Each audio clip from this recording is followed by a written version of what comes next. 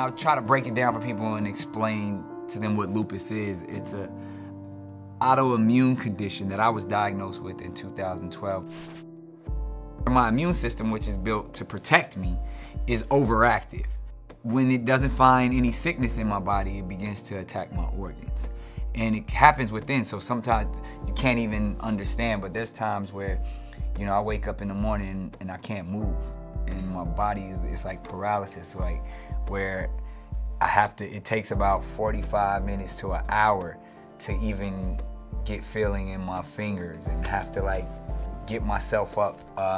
And those are probably more of the extreme cases. But it gets to that place where it's just your immune system fighting everything, trying to tear it down. And it takes me back to being a kid and being diagnosed with attention hyperactive disorder, irregular heartbeat, and you know, just I was a kid with so much energy. Everything about my life has always been overactive. When it doesn't find any sickness in my body, it begins to attack my organs. And it happens within, so sometimes you can't even understand, but there's times where, you know, I wake up in the morning and I can't move. And my body it's like paralysis, like where it takes about 45 minutes to an hour to even get feeling in my fingers and have to like get myself up. And those are probably more of the extreme cases. But it gets to that place where it's just your immune system fighting everything, trying to tear it down. And it takes me back to being a kid and being diagnosed with attention hyperactive disorder, irregular heartbeat, and you know, just I was a kid with so much energy. Everything about my life has always been overactive. Again, I believe it's a spiritual frequency thing that once I was diagnosed, there was a lot of stress going on in my life, and lupus is the episodes or the flare-ups. Your system, your blood's not functioning properly, and it's like a bubble that gets in your blood, and once that bubble of air gets to your vital organs, it's usually over. And you know, I've had, since my battle with lupus, I've probably had almost a half a dozen pulmonary embolisms. I remember the initial one, which we found in 2012, was 3 at once, where I had them in my lungs and one even in my heart. Usually when those get to that place, it's over. And I've had doctors look at me in my face like, we don't know how you're still here. Like, you've arrived too late. Like, and I remember the first time I was on stage in Baltimore and my chest was just hurt. I was like, I don't understand. And I had already been in the hospital. I thought I was better, but it was just different kind of pain in my chest. And I had 2 more shows.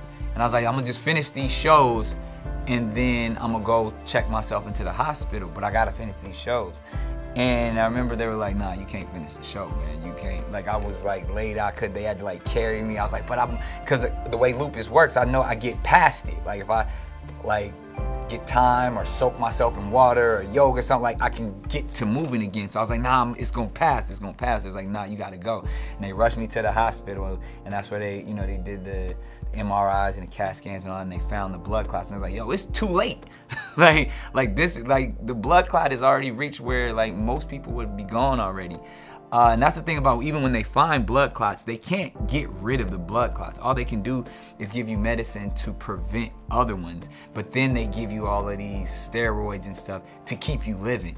So saying that, and having faced death so many times, and had blood transfusions and chemo and all this stuff, and still be able to wear a smile each and every day and know how blessed I am to actually be here, it gives me a whole different perspective on life. I wake up every morning that I can move and stand up is a blessed morning. I don't think about the future anymore. I want to live in the moment in a way that this might be my last moment. So I embrace my relationships with people. I embrace my words. You know, I don't loose talk. You know what I mean? I don't project into the future. Even though I love speaking things into existence, it's more about speaking things into right now, making things happen right now. What can we get popping right now? Like, and that's how I live my life. And I think it's an amazing perspective, because everybody else, stress comes from what can come. What's tomorrow gonna look like? You don't stress if you're only concerned about what's going on in the moment. So I no longer stress about stuff. I can't change the past. I can't predict the future. All I can do is operate in right now. And that's how I deal with lupus. That's how I deal with my life. And I look at it as a badge of honor, as a blessing to be able to have this strength each and every day. It sounds very cliche, but you know, what doesn't kill you can only make you stronger. So, you know, nights sitting up in them hospital beds with all them tubes and stuff hooked up to me, just looking up at the ceiling, having those outer body experiences, and all, like, I embrace it all, man. I've learned to respect the universe in a whole different way. I operate only off of love frequencies, like vibrations, like all of that stuff. I've been able to study and understand what the body is made of, and the power that we have, that self-healing power, that faith that we have, that we can overcome everything. Because, you know, I always tell people I have lupus, but lupus doesn't have me.